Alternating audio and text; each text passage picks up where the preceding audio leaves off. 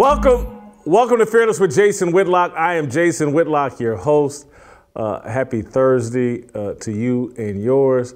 The weekend is just around the corner. I'm back in Nashville. It's always good to be home here in Nashville, here in Music City.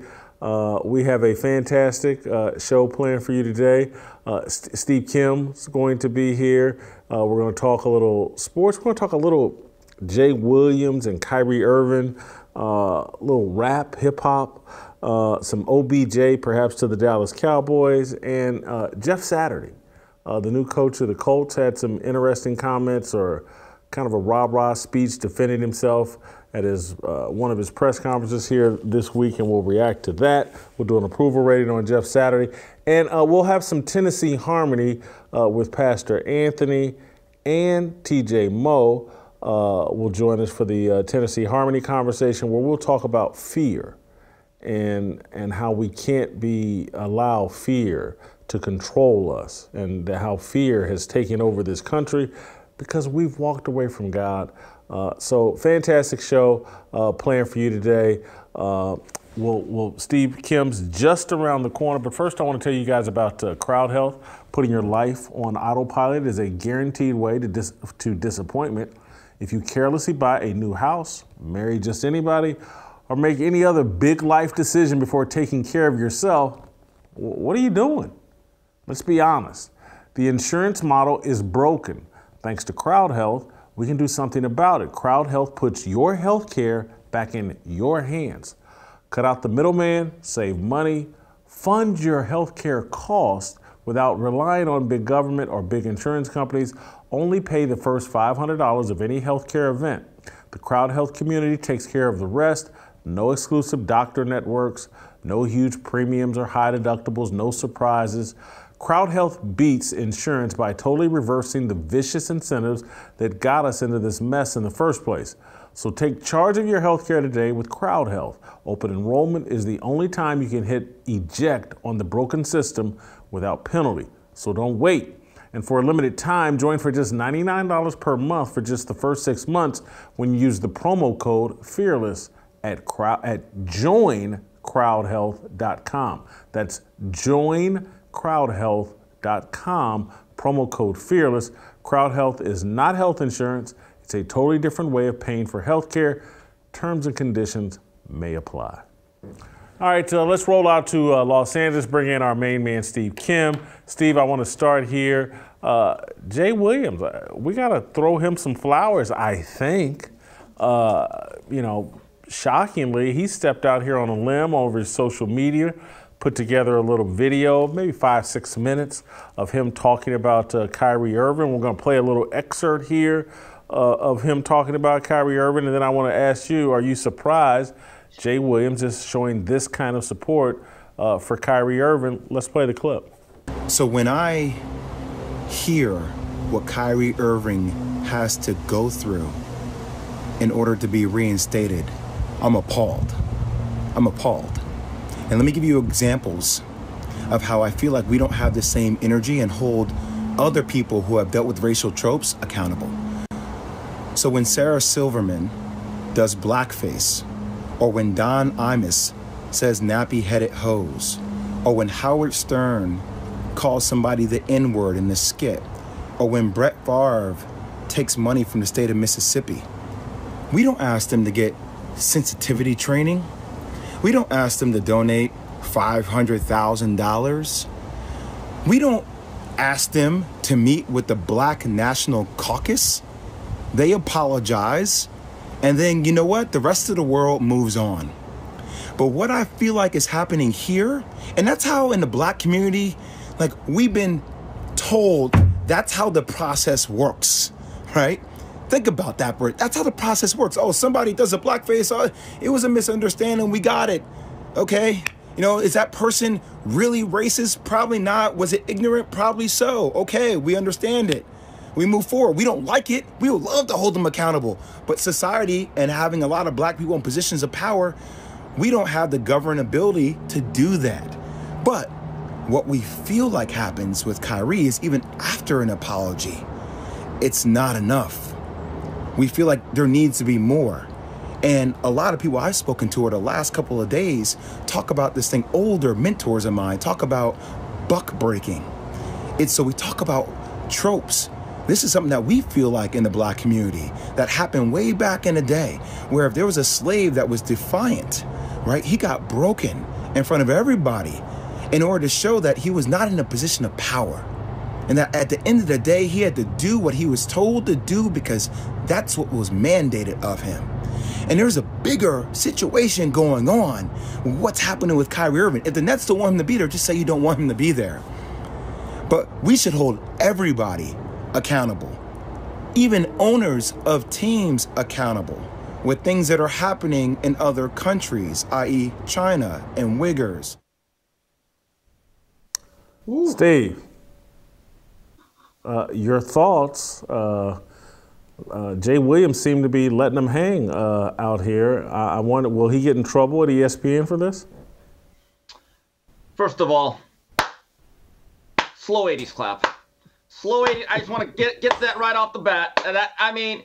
Couple things. Jay, you obviously don't want to work at ESPN. And my message is to Glenn Beck of this fine network. Glenn, send him an offer. Because obviously he must not value his position at the four-letter network. He must be sick and tired of Bristol. I don't blame him. Famous quote from a guy that worked there long ago, Sal Marciano, happiness is Bristol in your rear view mirror. Got fired for saying that on the air, by the way. I get the sense Jay Williams is saying, you know what? It's time to tell the truth. But to your question, am I surprised that Williams took this stance? No, it's actually been very consistent as it relates to Kyrie Irving. Let's go back about, 8 to 12 months ago when it came to the vaccine subject. He was staunchly defending Kyrie Irving's ability to make his own choice. So this is actually very consistent to what he's thought. And he never, I'll be honest with you, Jay Williams went to Duke, has always been educated. And I'm going to go deep a little bit. Because of the way his career played out, when he tried to be Evel Knievel and it ruined his career early on, he got separated from that athletic world and he had to kind of go out into the real world. And he has a different perspective than guys who just solely made their money or had their place in society from dribbling, shooting, and catching a ball. So his worldview is probably a little bit more evolved than most ex-athletes. And with all of that combined, no, I am actually not surprised. I am surprised, though, that he hasn't taken that down yet or he hasn't issued an apology. But again, to Jay Williams, my tip of the cap, I think that was a very brave, courageous stance in an era when you simply are not allowed to be honest.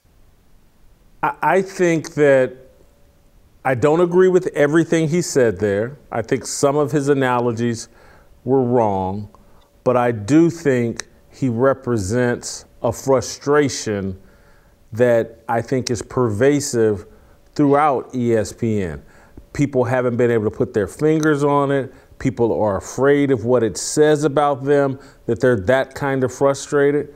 But this matriarchal, feminized, leftist culture just doesn't fit an alpha male athlete comfortably. And these guys are people over at ESPN, men in general, and particularly athletes, they're trapped in a box where it's like, oh, I got to say what's popular on social media. I got to say what I think makes me sound black. And everybody has told me, the system has told me that in order to sound black, I got to sound like a woman, basically. And I can't. You got to tell so many different lies, so many things that you really don't believe.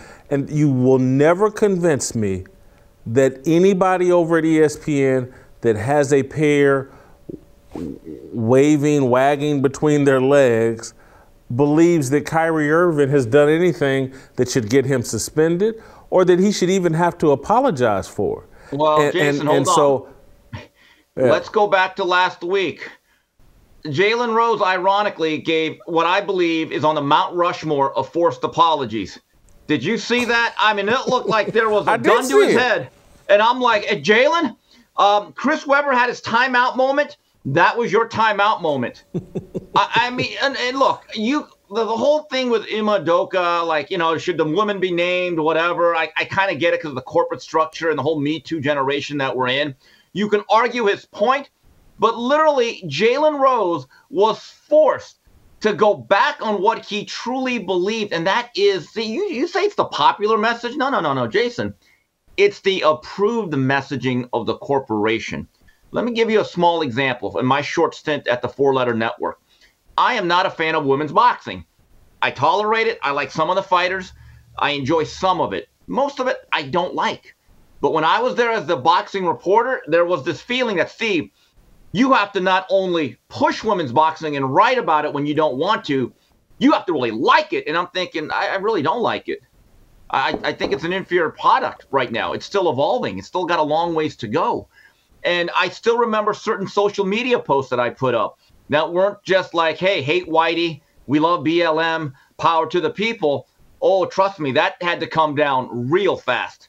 So, yeah, I mean, look, Jay Williams, I want to see if that actually stays up on his social media. And number two, let's see in a day or two if he is being forced to take back some of those words. That, to me, is the most interesting aspect of this whole subject. I think it's been up 24, 48 hours at this point. Okay. I don't think it's coming down. And I think, again, trust me, Jalen Rose, that was a forced apology.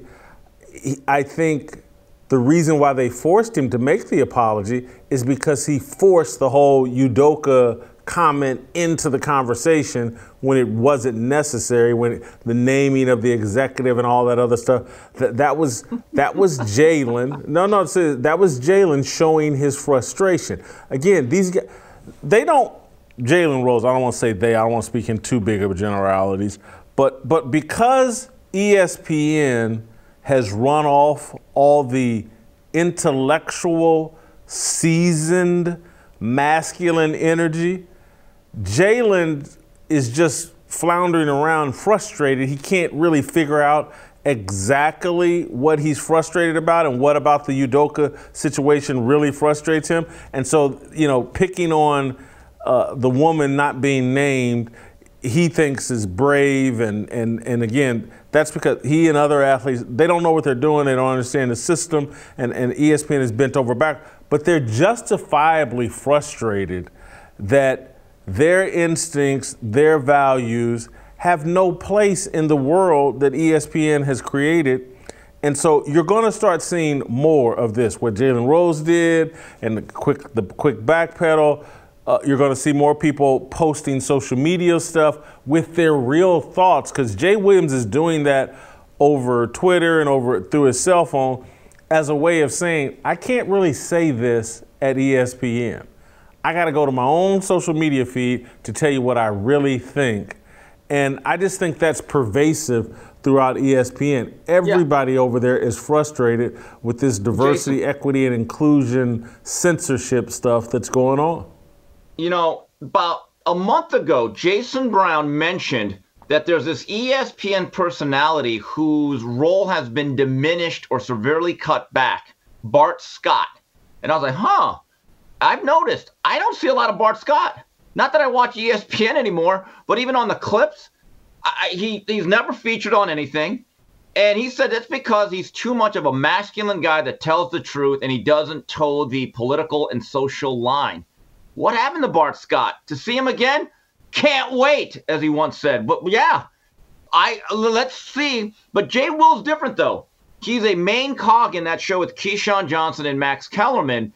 And I find that show to be interesting, believe it or not. I disagree with a lot of stuff that is said, but when I'm in my car early morning, I'll actually flip it there. They hold my attention because they do have divergent opinions. Like Keyshawn Johnson is interesting. I disagree with a lot of what he says, but you know what? I enjoy him. I do. He actually says things that infuriate me and are laughable, but he is entertaining and he stands on his ground for the most part. Jay Will, he's gone up in my estimation going back to last year because he's the one NBA guy that really strongly said, wait a minute, hold on. Why should anybody be forced into capitulate to the vaccine? Because it was very easy to take the anti-Kyrie Irving stance as it related to the vaccine. just him doing that, he already put himself out there. Now with this, again, let's monitor this. What will be his role moving forward at the Four-Letter Network? Steve, I'm going to say something that the audience, some of the audience will be like, oh, Whitlock's just being self-serving, self-aggrandizing, patting himself on the back. But it's just, I'm sorry, it's just factual. When ESPN ran me out of there, that was them sending out a bat signal. Men with balls aren't welcome. We don't want any real men. We want feminized men. And so because I was the intellectual backbone for masculine men at ESPN. That's what I represented. They run me off and they say, no, guys, you see Bomani Jones, Howard Bryant, these feminized men, that's our blueprint. That's the kind of masculine energy we want come from these guys that are highly feminized and have a matriarchal point of view and are basically Yas queens themselves. And what Jalen Rose doesn't understand, Jay Williams doesn't, and I'm not beating up these guys, but with all these, Kendrick Perkins, with all these guys, they can't be themselves without someone like me that's able to argue down and stand toe-to-toe with all these Ivy League educated executives they got and all the other all the feminists they got running around there. I'm not scared of none of them because the truth's on my side. I know how to articulate it. These athletes don't. They need to be backed up by someone with a pair. And what they're finding out is like Stephen A. Smith's pair ain't big enough. He's not smart enough to stand toe-to-toe with these guys. He can occasionally put a Malika Andrews, a child, in her place. But for the long haul, for the real fight with the executives and all the feminists running wild and the feminized male executives they got running around there, they're not smart enough. Dave Roberts, who's the executive backing Stephen A. Smith, he's not smart enough. And I'm not trying to pick on any of these guys. I'm just telling you the facts.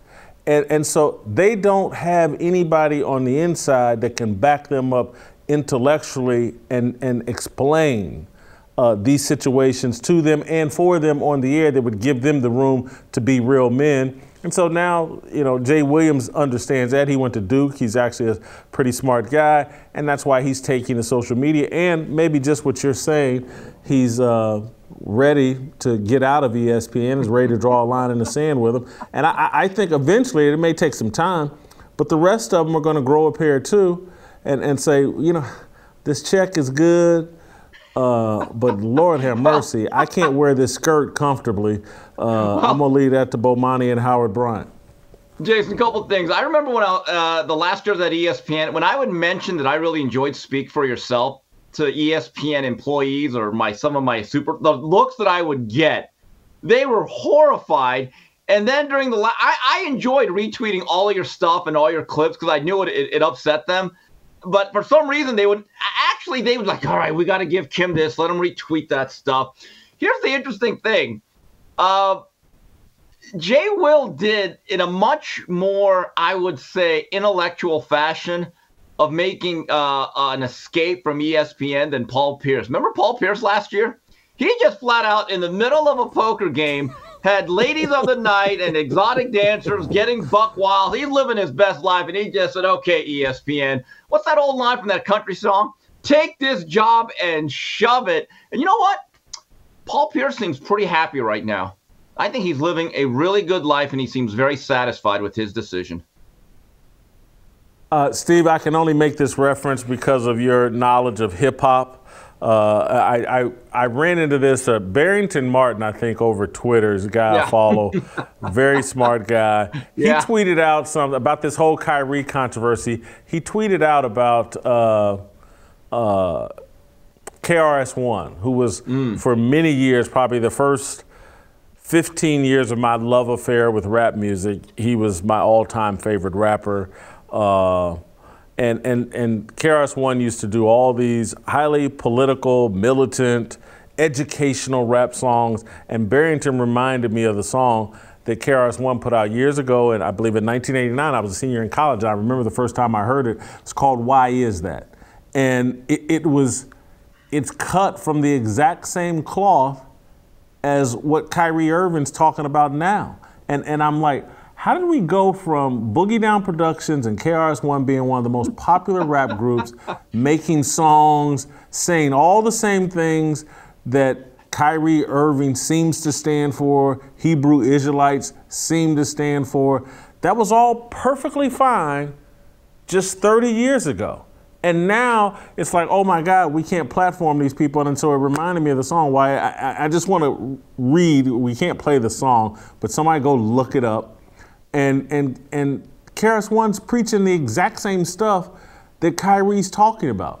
Genesis chapter 11, verse 10 explains the genealogy of Shem. Shem was a black man in Africa. If you repeat this fact, they can't laugh at you. Genesis 14, verse 13, Abraham steps on the scene. Being a descendant of Shem, which is a fact, means Abraham too was black. Abraham born into the city of a black man called Nimrod, grandson of Cam. Cam had 4 sons. One was named Canaan. Here, let me do some explaining. Abraham was the father of Isaac. Isaac was the father of Jacob. Jacob had 12 sons for real, and these were the children of Israel. I'm gonna just stop there. I'm gonna stop there because that goes back, that connects all the dots to like what Kyrie's talking about, what these Hebrew Israelites are talking about. None of it's brand new. This has been out there. We didn't used to be afraid of it. People that disagreed listened to the music or heard the conversation and responded to it. I just can't understand how Kyrie has become public enemy number one when you've lived as long as I have. None of this is new. And I just don't understand how we've come, it's social media, I guess, that has come to this point where KRS-One, all these people, they all have to be censored now and shut down. Well, but you being a rap fan, do you remember KRS-One? Knowledge reigns supreme over nearly everyone. He is the scholar and the conscience of hip hop, but he came from an era though, and this is what people do not understand. If you're not our age, many of those rappers from that first generation, and what I call it the MTV Raps generation of hip hop, many of those guys actually went to college. They had degrees. People do not realize that. Flavor Flav, believe it or not, actually went to college. One of them, both guys, I think Ron or DMC actually went to St. John's. Chuck D went to college. Many of these guys were educated, but the groups back then that were like Poor Righteous Teachers, X-Clan, KRS-One, Brand Nubian, they would not get radio play. They would get no corporate support in this day and age. I don't know what happened. KRS-One was very learned. I don't know if he went to college, but he was certainly very, very educated. And he would speak on things. He used to call what he did edutainment. He used to take pride in the fact, I'm going to educate you in an entertaining way. And his music had a lot of, it's interesting, he had a large spectrum. Some of the songs were like criminal-minded, and other ones were really learned, like you're going into a textbook about African-American history. But that is no longer allowed. I try to listen to some of the modern-day hip-hop. It is the de-evolution of an art form. It truly is. And it's not the same music, and just the way they look, the way they dress nowadays, I think it's very strange to what it was. And I'm not saying that fashion has not changed from the mid-'80s all the way to 2022, but it's a totally different genre. At one point, rap music had a conscience. In fact, it was supposed to. Me and Delano have brought this up. When there was massive gang violence and drive-by shootings became a part of the American lexicon, and inner-city violence, there were 2 sets of rappers. There's the West Coast All-Stars who did We're All in the Same Gang. So guys like Eazy-E, Ice Cube, Ice-T would come together, and they did a public service announcement basically saying, let's stop shooting each other. And then the more famous song was led by KRS-One, Self-Destruction, which is a very, very good song. It had Cool Mo D in it. I think LL Cool J, Stetsasonic. MC Light. Or MC Light. Now, if any rapper had any song that delved into that and said, wait a minute, let's stop doing this to ourselves. You know what they would be called? Coon, sellout. Oh my God, they must listen to Whitlock, stuff of that nature. The last conscious hip hop song that I really liked is from Nas, his most underrated song. It's not among his most popular, but the alliteration and the way he's able to put it together is a song called I Gave You Power. Basically gives his life as a gun. He actually describes himself as what he's built for, how he was made, and what he's used for. It's a powerful song. Never got any radio play. You had to literally buy that album and listen to it 5 times before you realize, wow, this is pretty deep. How the song ends with him being shot off, killing another black man. And it's like, wow, but they would never play. It would not get any type of studio play. It wouldn't be played in the clubs. No one would play it before football games. It wouldn't happen. And one last thing about KRS-One, his most notable thing that he ever did, outside his great career album, remember when he bum rushed PM Dawn? That was one of the funniest things. So PM Dawn, those hippie rappers, they had said some stuff about hip-hop culture that he thought was disrespectful. And so KRS-One and his crew saw PM Dawn at a concert. They just bum rushed the stage. They just threw him out of there. You don't remember that? That was funny to him. No one was hurt. No one was shot. I vaguely remember. He just says, no, you are not disrespecting hip-hop. Get out of here, you hippies. So anyway, that's my memory of him. All right. I just you were somebody I could walk down memory lane about KRS-One. You know what? I may have to put KRS-One up here on my music little collage or whatever. Maybe I should bring Chuck D. Chuck D's gone so woke that I may have to bring Public Enemy down. It ain't good. It ain't good. All right, I want to move on to the Dallas Cowboys. All seem to think that OBJ, Odell Beckham Jr., who's about to come back from this knee injury and about to auction himself off to a team. You got Micah Parsons out there tweeting, man, OBJ, talk to me. OBJ, let's do this, S-H-I-T. The Cowboys are begging, it seems, the players are begging for OBJ to come to Dallas. Do you think he would be the perfect addition and make the Cowboys a Super Bowl contender? I'd ask Odell one question. That role you played behind Cooper Kupp as a really dynamic and useful number 2 receiver, if you're willing to do that for CeeDee Lamb, I would strongly consider it. I think his days as a true number 1 receiver are over. But again, me and you disagree on this. I thought the last month and a half he was really effective. And the Rams won a Super Bowl because of his contributions. If he's willing to capitulate and say, you know what, there are games I'm not going to get thrown to 10 times, but every once in a while I could really help. And if Michael Gallup's knee, if he is not fully recovered, and as long as he understands that, hey, now I am a really well-known role player, yes, I would actually consider it. If not, I would move off him. That simple. Yeah, I think he would be a good addition. I think that would put a lot of pressure on Dak Prescott because if they add OBJ and Dak Prescott's performance and the offense's performance doesn't elevate because that defense is loaded and is good. And the front 7 can get to the quarterback and they can defend on the back end. Defense is Super Bowl ready.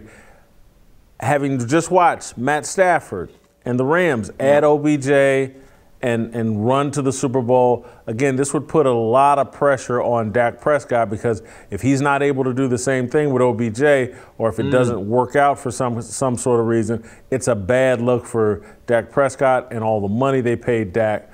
But I get where the Cowboys are coming from, and I could see Jerry Jones wanting to make that move. It worked out last year for the Rams. It could work out again this year for the Cowboys. Let's see. That OBJ to the Cowboys, that'd be a big deal. That would add some spice to the NFL. There was a video you sent me, Steve, that I want to do. I want to talk about, and we'll do an approval rating on Jeff Saturday, the new head coach of the Colts.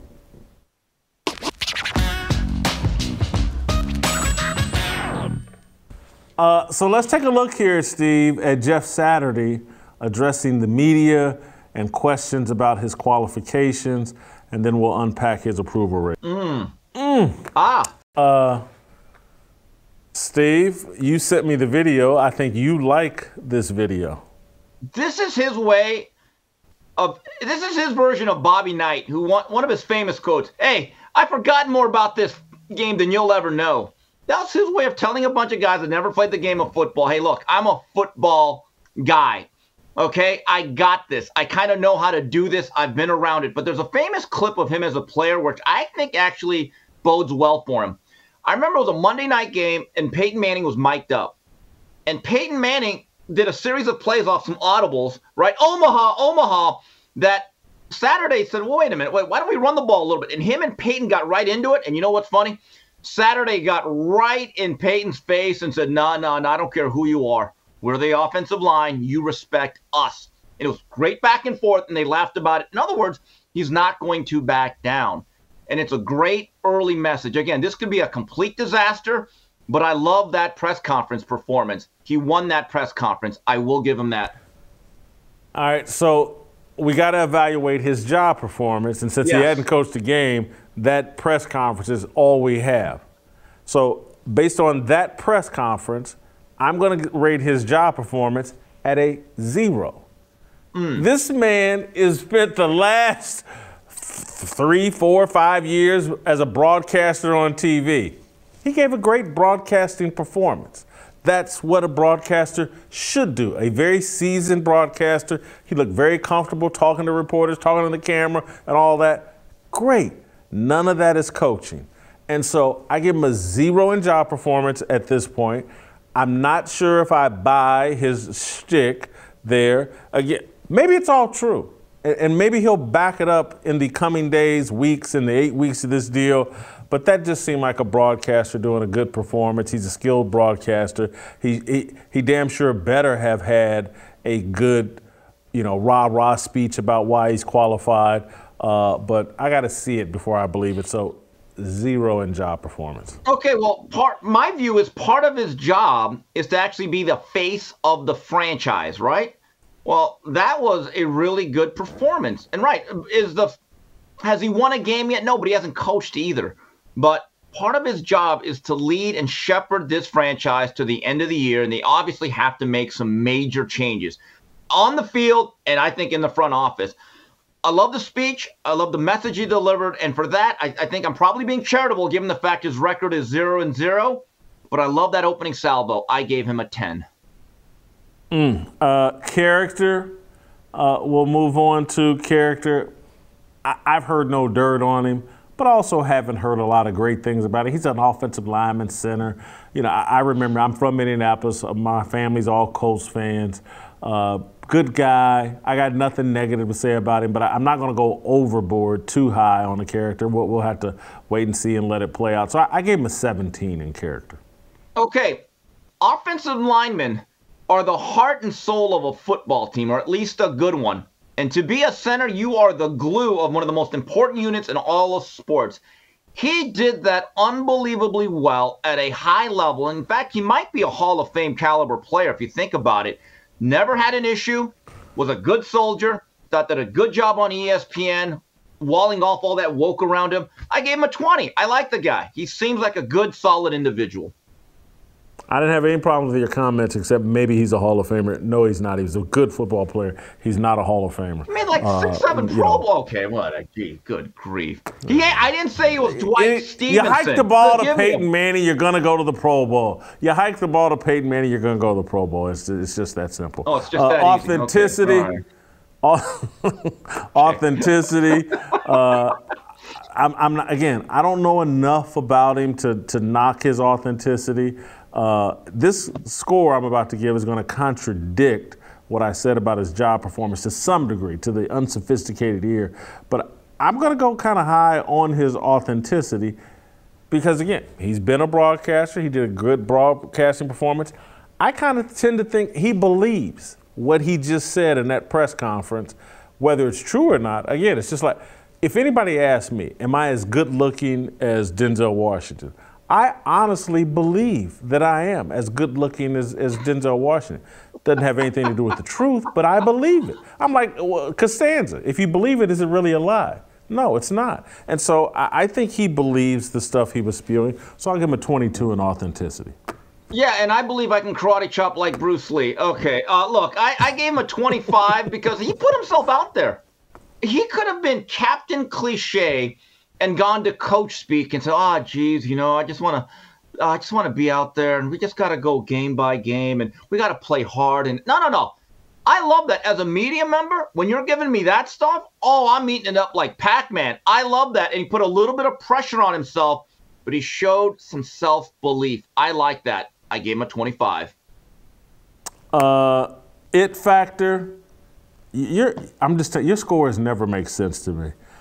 Clearly, the guy's got some it factor. He just did a nice little press conference. He's a broadcaster. Of course, he's got some it. He's the first guy to ever just go from the broadcast booth to coaching a game without any coaching experience. He got some it factor. Everybody knows his name. Everybody's going to be watching him today or this weekend. So I gave him a 15 in it factor. How could you be this? Everybody's going to be watching this game to see how he does, and you got him at a 5 in it factor, All right, Steve? hold on.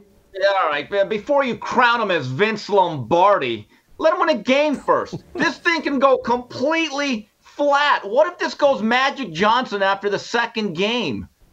Look, as much as I like Jeff Saturday. Magic ain't going to give that speech he just gave. I saw his monologues on the Magic Hour. Trust me, I agree with you on that. But you know what? Forget TJ Moe. Call me Mizzou. You got to show me. Let him win a game first. Let him hand out a game ball first to somebody. Hey, Sam Ellinger, game ball. You let us to win. Once he does that, again, these ratings are always fluid. He could go 6-2, 7-2, lead them to the playoffs. I'll give him a perfect score of 25 across the board. But again, the it factor, now I'm judging him solely as a coach, and on-field performance matters to me. You gave him a 5. All right, we both have him, though. We took different routes, but we both have him at candlelit. I've got him at a 54. You got him at a 60. Great job, Korean Cosell. We'll see you tomorrow, perhaps. Before we move on to Tennessee Harmony, I got the perfect segue into Tennessee Harmony. I get to talk about my friends at Preborn. I want to share a testimony with you about a young mom who came into a preborn pregnancy clinic. A baby wasn't really in her plans, and even after seeing a halo on her baby's ultrasound, she was still leaning towards abortion. But then she heard the heartbeat, and she chose life. You see, when an expectant mother has an unplanned pregnancy, Preborn is there. Preborn clinics introduce moms to their babies through ultrasound, and it's a divine encounter. Our goal at the Blaze this year is to rescue 50,000 babies. Will you help us? You can sponsor an ultrasound and introduce a mother to her unborn child for just $28. $140 helps rescue 5 babies' lives. And now through a match, your gift is doubled. To donate, dial pound 250 and say the keyword baby. That's pound 250, or donate securely at preborn.com/Jason. That's preborn.com/Jason. As of the end of the year approaches, your tax write-off can save a life. These precious souls need our help. Please go to preborn.com/Jason. All right, guys, stick around. Go to youtube.com/Jason Whitlock. Hit notifications, hit subscribe. Stick around. Tennessee Harmony, Pastor Anthony and TJ Moe. Next.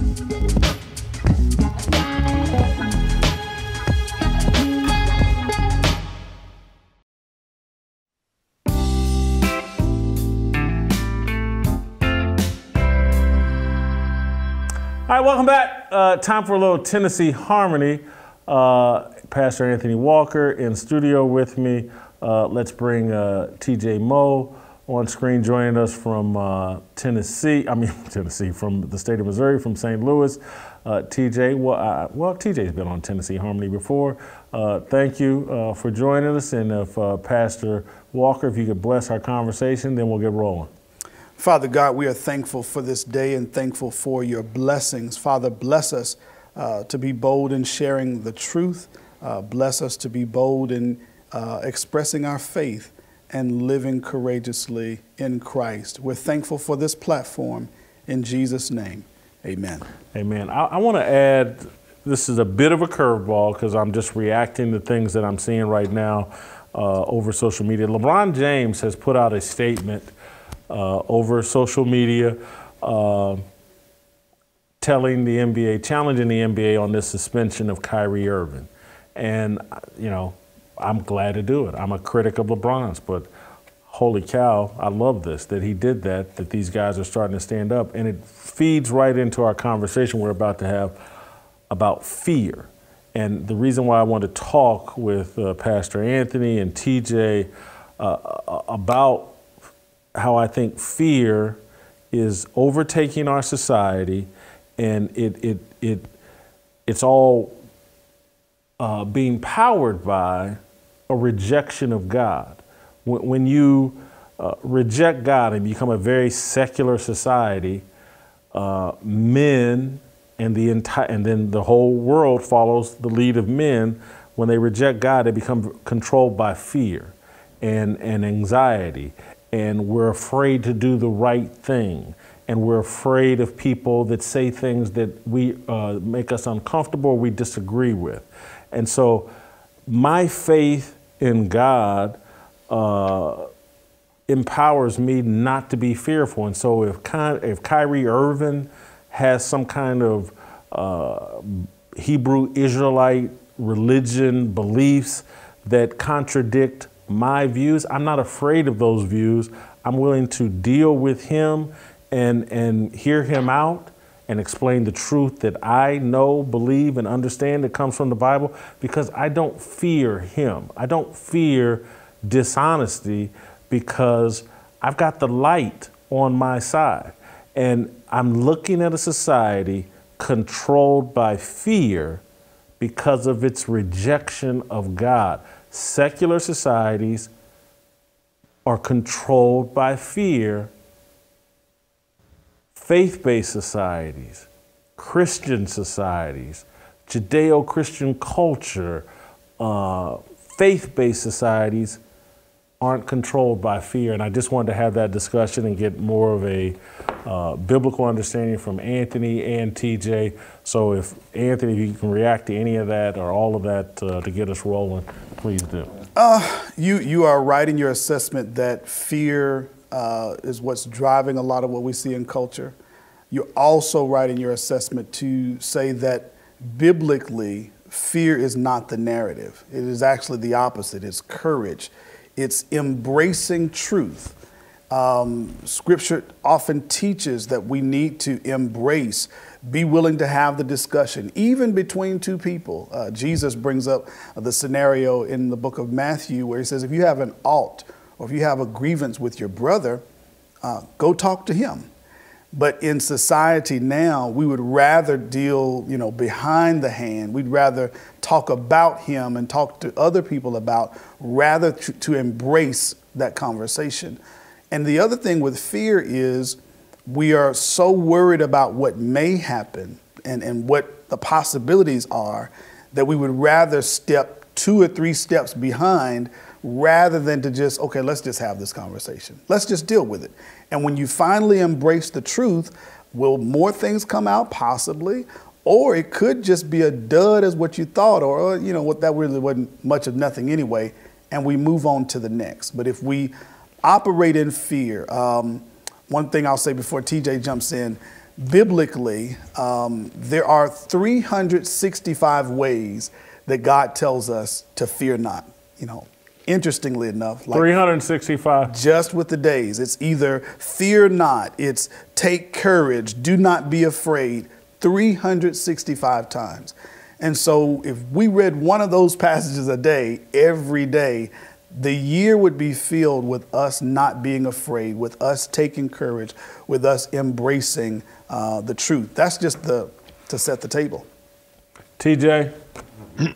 I first learned what Pastor Anthony was talking about several years ago, and I think about it all the time, right? It's no mistake that God put it in the Bible 365 times. And that is the narrative of the Bible, is that if you have God, you don't need fear.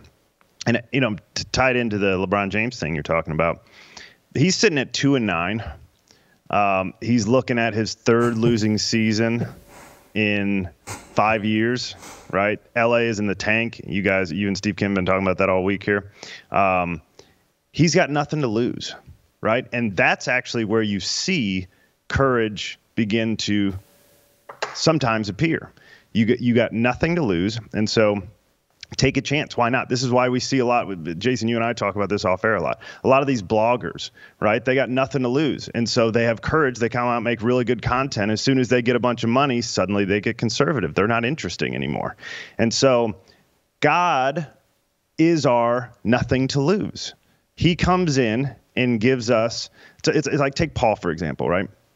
Paul's like, to live is Christ, to die is gain, right? In Philippians, he says he had a desire to depart and be with Christ, which is far better. Like, he's living his life and he's like, I'm just ready to go. Whenever God wants to take me, I'd like to go. Put me in jail, fine. I'll just save everybody who's there, right?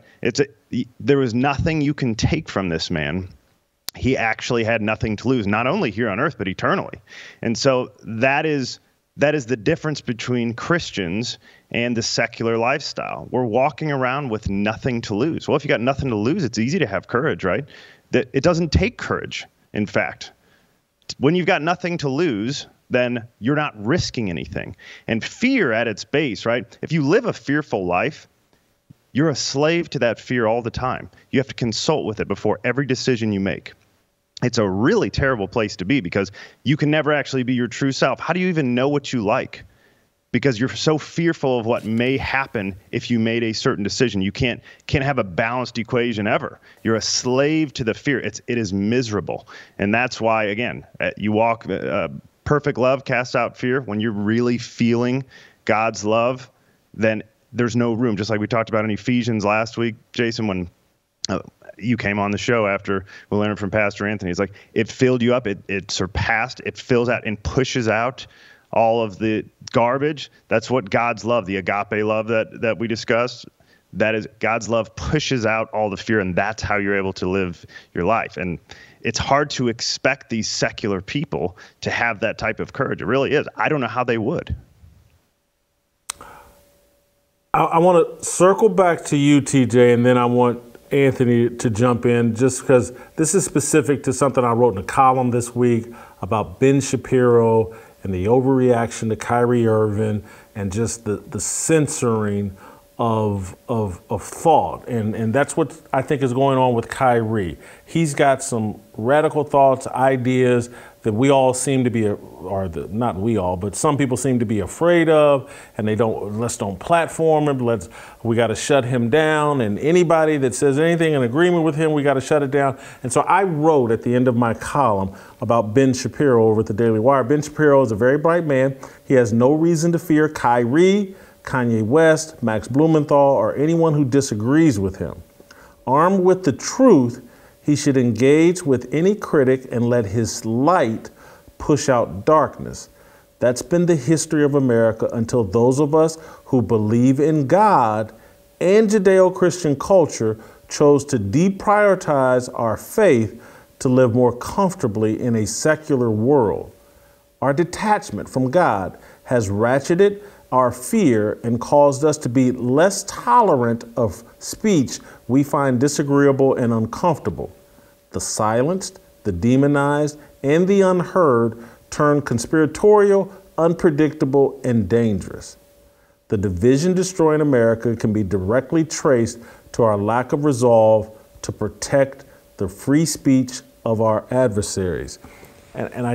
Free speech is rooted in religious faith. And that's what, when I see people with a lack of respect for the Constitution, Bill of Rights, the lack of understanding that these flawed men, and yes, they were slave owners and flawed men, they wrote a document that was inspired by their faith in God.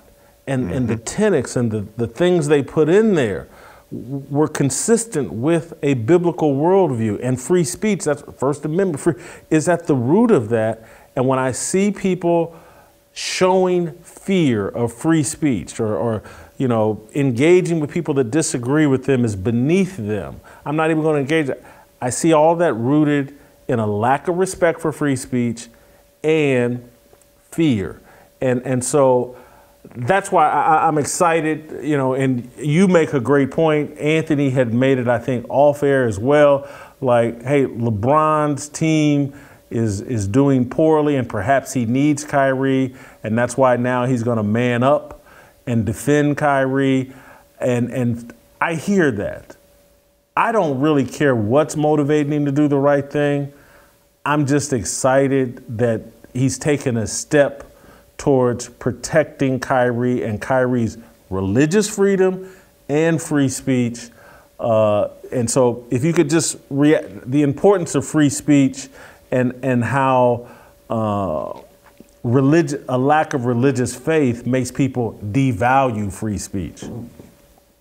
Well, sure, and that's the history of Marxism, right? That's George Orwell, 1984. When you talk about newspeak, if you guys most people have read that book, there's a quote in there. It says, "Don't you see that the whole aim of newspeak," newspeak, by the way, if you haven't read the book, is their approved dictionary that they come out with every year, and there's new words, and it's what you're allowed to say. And so as there's a new edition every year of new words that are gone, they don't add words, they only take words away.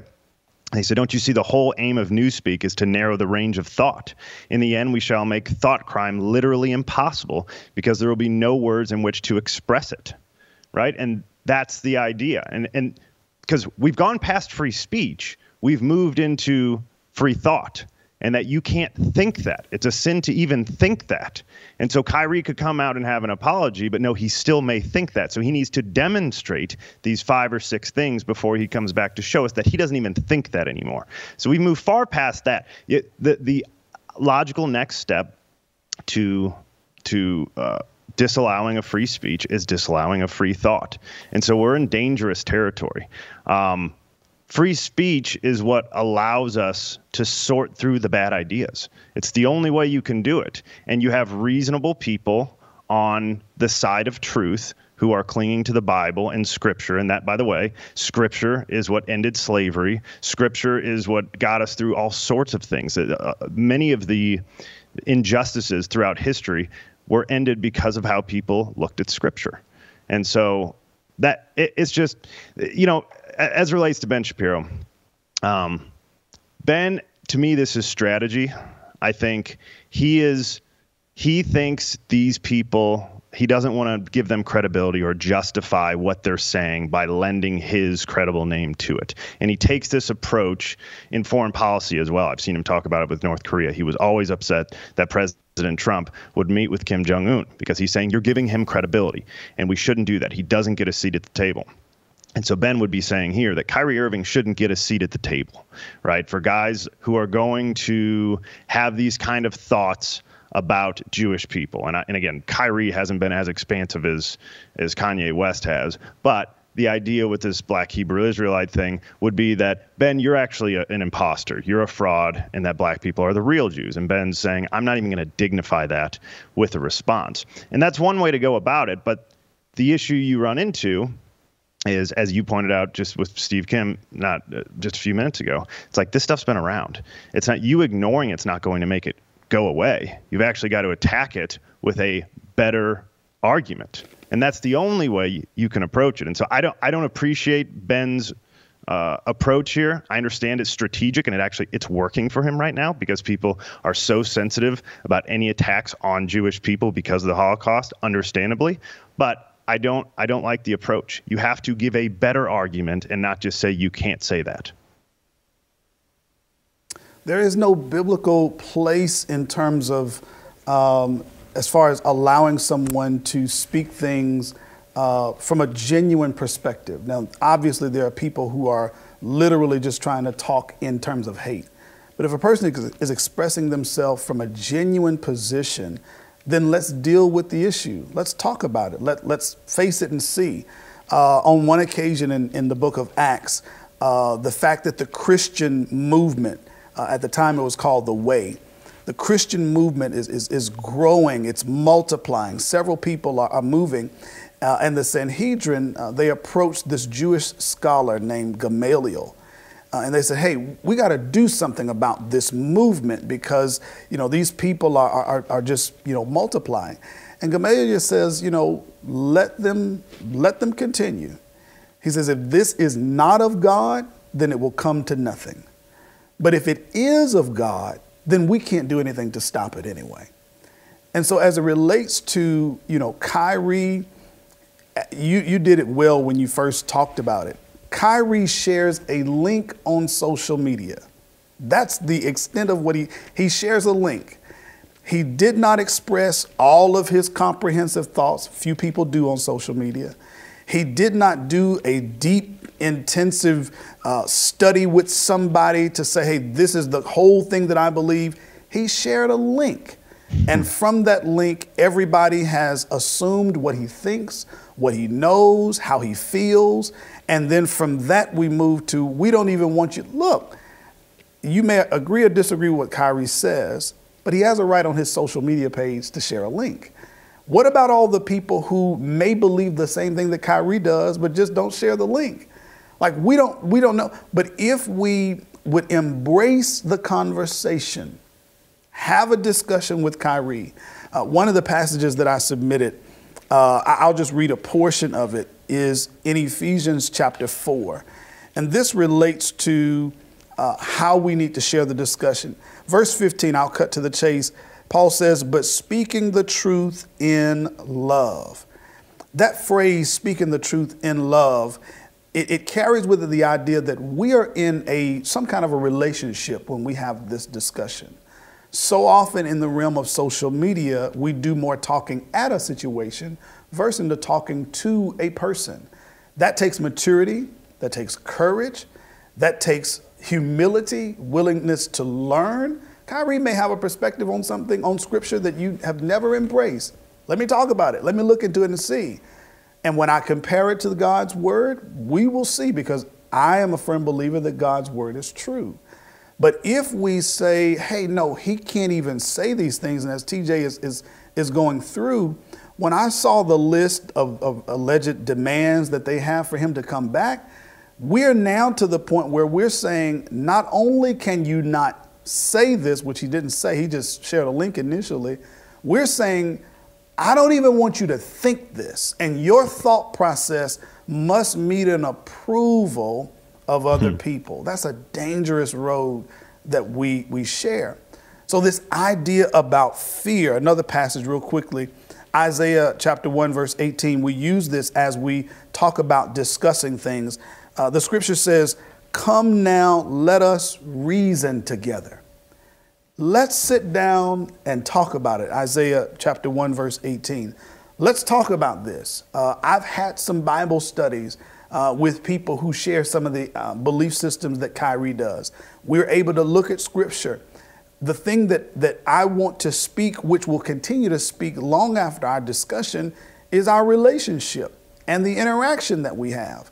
If my interaction just comes down to, well, you can't say that and you're not talking, we've lost any kind of momentum that we're going to have. But if we start from the basis of a relationship to say, okay, let me hear what you got to say, and I'll comment, and we'll look at this and we'll discuss. We may leave possibly agreeing, we may leave disagreeing, but at least we've had the conversation. And that's one of the things that I remember in one of our earlier shows that you were so adamant about in spaces like Twitter and social media, a place where we can at least have the conversation. May not agree or disagree, but let's at least have the conversation. Mm-hmm. Anthony, I want to, and TJ, but Anthony, I want to share an email I got earlier this week, it was 3 days ago, earlier this week, from a man that I believe is part of the Hebrew Israelite deal. Okay. And he starts out, I'm going to skim through, but he starts out, thank you, sir, for being a smart black man in our community. I respect you and your Christian beliefs, and I admire you for taking stands for what you believe is right. Then he pivots. However, it is painfully obvious that you don't know, SHIT, about why they are truly trying to ostracize Kyrie, even though you will not understand, absolutely cannot understand, and don't have a clue what is really going on, is simply because of the Christian faith you possess which is the exact false doctrine, prophecy, blah, blah, blah. Okay. At some point, he curses at me again. He wraps it up with, ask yourself this question, then why do Jewish people absolutely denounce any affiliation and connection to them? You are way past due on waking up, bro, and that's what will enable you to clearly understand that this entire situation is a spiritual battle, not anti-SHIT. But again, you are truly ignorant and safe. And I'm leaving out some other stuff where he attacked me. And so I sent him back. And to be honest, I've always known this, but I've really learned it from my relationship with you, TJ, Bobby, Virgil, Delano. You guys have helped me. And the response I sent him back was, I appreciate your profane wisdom and intellect. It's the profanity and condescension that makes me highly interested in your immense spiritual knowledge. I hope that one day I'm wise enough to reach your level of spiritual understanding, because perhaps then I will send out profane, condescending emails to people I do not know. And so I don't think it went over the guy's head. I haven't heard back from him. Yeah. But I'm basically saying, like, he's not going to catch anything with his approach and his condescending, and his profanity and all that. It's not a good representation. So when I'm reading his email, I'm like, oh, this is what when people hear me curse, that's what they think about me. And it's like, that's why, again, I'm attracted to your light, TJ's light, Virgil, Delano's, and it's like, these guys really are disciplined with their tongue, and they hit people with a positive energy all the time, because I can be condescending. So I see myself in what this guy's doing, and I see how unattractive it is. And there's a different way, without the profanity, without the condescension. Well, the condescension is the same when you just say, you're beneath us, we're not addressing it, we're not doing, and it hits people the same way, like, I don't want to be associated with that. Here's the thing that I think about that, and I've told you about some of the different camps and how they approach this, and some may be very disrespectful, like that email you got, very belligerent. One of the questions that I ask, not just them, but any kind of religious organization or faith tradition, faith group, if your faith leads you to hate people, to take vengeance on people, okay? I question its origin, because God himself says, I am love. So does God hate sin? Yes, but he loves those who happen to commit sin. And he's trying to love you in spite of that you may repent of your sin, but I'm trying to get to you. And I shared with you, I think once in our Bible studies, when Jesus walked this earth, everybody that he encounters, literally every person, is filthy with sin. It is, and here's a person that's perfect, spotless, and you're walking through a mud and dusty field of sin. But he doesn't approach every citizen with this, oh, you disgust me with your, oh, look at you. He doesn't approach us with that email that you got, with profanity. And he could, because he's perfect and we're not. But he meets us in grace. He meets us in mercy. Are there people that I sometimes encounter that have a belief system that is totally antithetical to what Scripture teaches? Yes. But my goal is not to better fight with them. No, the goal is I want to introduce you to Jesus, because the same one that's able to help me in my mess, to help me in my sins, I am sure can help you in yours if you surrender to him. But some of these movements take their root in, how do I justify some of the pain of the past? And if I want to scratch the itch of, we got to get them back. If I want to scratch the itch of, why would somebody do somebody like this? Oh, here's a response, and it soothes my anger and frustration. Then here's why I choose that. I'm not a part of that. I'm a part of a system that says we're going to love because God is love. And let's operate in that. I'm willing to have the discussion, But the discussion should lead us, either we agree on this or we disagree on this, but we shouldn't leave hating one another. TJ, I'll let you hop back in. As it relates to the swear words and stuff, that was kind of my takeaway. You've mentioned before Tony Dungy said something to you about how you speak. It's, you know,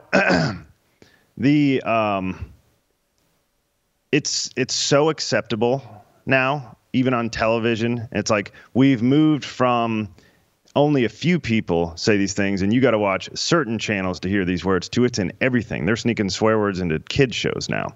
And so it's actually just an opportunity for us to be different. You know, it's like, it's kind of weird when you have a full conversation and there's not one swear word from anyone, because it's just normal discussion. Like you talk about, so many people listen to hip hop and rap now. It's just how people talk in their everyday life. It's an opportunity for us to be a little bit different. My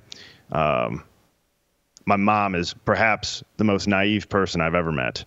And I used to think that was a terrible thing. I'm like, man, she grew up on a farm. She's just always thought, how could people think that and do that? I promise you, I would bet my life on this. She's never said a swear word before. It's just not in her. And so I used to think, you know, you're supposed to be in the world, but not of the world. But it's like, come on, you got to still understand what's going on. And now I'm like, man, like her naivety is such a light to everybody she comes across. They're like, what is so different about her? Why? She doesn't even think negative things like that. It's not in her. So she has the opportunity now to explain to people why she's different. Because it's not just like, oh, I'm not going to say that word. It's like, no, her mind has been renewed. It is so different when you're having those conversations. So you picked up that email on the negative way, and there was never a chance after the first paragraph that he had any chance of touching you. But you're going to get a lot of emails like that. If you got an email from my mother, you'd circle back at some point and be like, I need to engage with this person. What's so different about her? And so the swear word thing is just a little microcosm of that, but it's just like we have the opportunity with how we conduct ourselves to reflect Jesus. And as we present that, we can do it without ever saying the words Jesus. It's just, that guy's different. What's different about him? And then we get an opportunity to say, I'm trying really hard to be like this guy named Jesus. Guys, I know I've thrown a curveball by lacing our conversation with LeBron James and Kyrie Irving, but one, I know Anthony's a big sports fan and can handle it. But I do want to just kind of circle back to that because it's in the news and I think it's significant. And I want to know how I should feel, because I do, my instincts are I could care less what his motives are. He's finally doing what I wanted done from the beginning. We're going way too far with this Kyrie Irving thing. Mm-hmm. We need to be trying to hit this man with the truth in a very respectful way, because, and I love TJ's point about what we were saying about, and Anthony, you're not, well, do you remember KRS-One or the rap? Yeah. I mean, literally, I love TJ's point. It's like, hey, this stuff isn't going anywhere. It's been 1989 when that came out, and I was I was really into hip hop, and I was really into KRS-One. The first time I ever heard "Why Is That," I can remember right now the moment. I'm in my little 1985 Honda Prelude. I hear that song, and I pulled over and I cried. It hit me that way. Wow. I hadn't ever heard that. Like, it made me proud as a black man. I'm on a college campus or whatever. And it was just all part of my journey. Mm-hmm. Never made me question being a Christian, but it was all just part of my journey. And we got to let people have their journeys. And if we keep hitting them with the truth, as my grandmother kept hitting me with the truth, and as life and as God introduced me to different people and opened my eyes to my flaws or whatever, his truth is winning out. Yes. And it always will. And so I'm going to have faith and trust that if we give Kanye truth and not try to shut him down, or Kyrie, Kanye, whomever, not try to shut him down, if we just hit him with truth, eventually the truth's going to win. I feel very confident in that. Yeah. One of the passages that came to mind with this, Paul says in Colossians 4, he says, let your conversation be with grace and let your words be seasoned with salt. As TJ is referencing this, and even as we look at what, LeBron James says, what that passage means is it doesn't mean that we say everything that comes to mind, but we mind everything we come to say. Let me think about what I'm about to say, the impact, how this is going to move. I think with a lot of time, big media, big celebrities, they have such media teams and stuff. LeBron's initial statement, you got to say something, LeBron. You're the face of the NBA. You're an athlete, billionaire. You got to say something about what Kyrie's saying in this hate speech and all of this. And then now, he's injured, and I don't want to put too much in it, but he just got injured. The team is kind of in a slump. He and Kyrie have this on again, off again kind of deal. They've had it through their career. Kyrie doesn't like him one point. I got to get away from LeBron. Now I got to get back with him. And now there was all this summer, this trade rumor of, okay, they're about to get it, and they don't. And now here we are when they put this extension out, not when everybody's canceling Kyrie for posting a link, but after they put these demands, I was, okay, wait a minute. Now that's too much. Good statement, LeBron. I agree with that. I just think even way back then, I may disagree with what Kyrie says, but I don't think he needs to be canceled for all of this. I've played with him. He's got to go. Here's where I'm going to give not an excuse to LeBron, but just context. I don't think LeBron is standing on much truth, biblical truth. And so and again, when you're not standing on biblical truth, it promotes fear. Sure. The reason why my instincts immediately were, we got to defend Kyrie, is because I'm standing on the greatest truth that's ever told. Yeah. LeBron's not standing on that. So it's going to take him a week or two, or situations or losing streaks to move him to where, now I can see the truth. And that again is where I just go back to these people in a country that's not standing on truth, a country that is sitting around debating whether men can have babies. We standing on some of the biggest lies in the world. No wonder we're cowards. Wow. No wonder we're cowards. We're not standing on truth. Yeah. That's TJ. I'm gonna give you the final word. And Pastor Anthony, I just want to enter one thing into the record. The Lakers are not in a slump. They're terrible. They suck. They're horrible. They need They're in Kyrie. a slump, TJ. Really, really bad. There's nothing slumping about this. One other thing, the story doesn't fit exactly, but it'll be kind of a metaphor for what I'm talking about. Standing on truth. In 2 Kings 6, the prophet Elisha Israel was at war with Syria. And Elisha was telling the king of Israel all the strategic things. Elisha, prophet hearing from God, was telling the king of Israel all the strategic places that the Syrians were coming to attack them. So they were always gone. So Syrian king came in and said to his own people, hey, we got a mole. We got a rat. Somebody in here is telling on us, because every time we think we got them, they slip away. And so their guys say, nah, man, there's a guy named Elisha, and he's the one, he's hearing from God, and he's telling them all of our plans. And so Elisha wakes up one day, his servant wakes him up, and he is fully surrounded by the Syrian army. And it's just those two. And so the servant's freaking out, and he's saying, we're about to die. What are we going to do? And Elisha says, do not be afraid. Those who are with us are more than those who are with them. And the servant's like, what are you talking about? I don't see any. He's looking all throughout the mountains. I don't see anybody with us. Elisha says, Lord, open his eyes so that he may see. And he opened his eyes, and he looked in the hills and saw hills full of horses and chariots of fire all around Elisha. It was God's army surrounding them. And so at that point, Elisha said, God, strike them with blindness. The entire Syrian army went blind immediately. And he was able to lead them back to the king of Israel as they were captured at that point. Took nothing.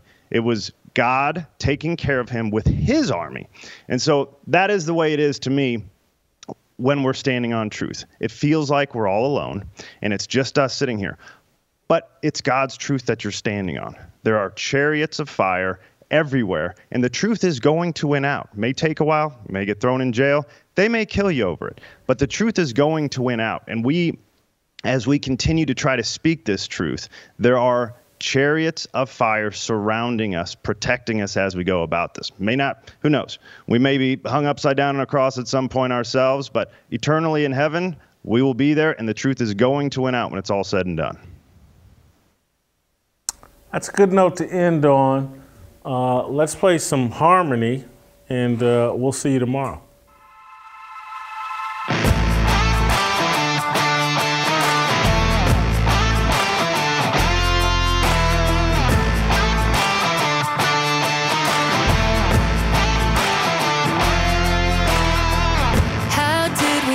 Up so divided, stop fighting and stand tall. We used to be a nation, one united. Now we're headed for downfall. God, let your light shine down. What we need more than anything now, harmony. Let's make a simple vow. Let's come together now. Harmony. Put all your weapons down. Love one another now. To wake up, choose love, my sister, my brother. See through the lies they tell us, 'cause together we're so much stronger. God, let your light shine down. What we need more than anything now, harmony. Let's make a simple vow. Let's come together now. Harmony. Put all your weapons down. Love one another now.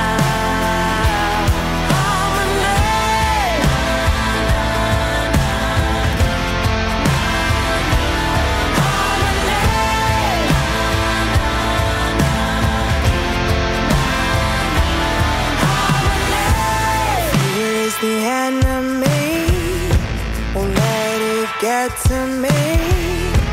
Open up your eyes and see.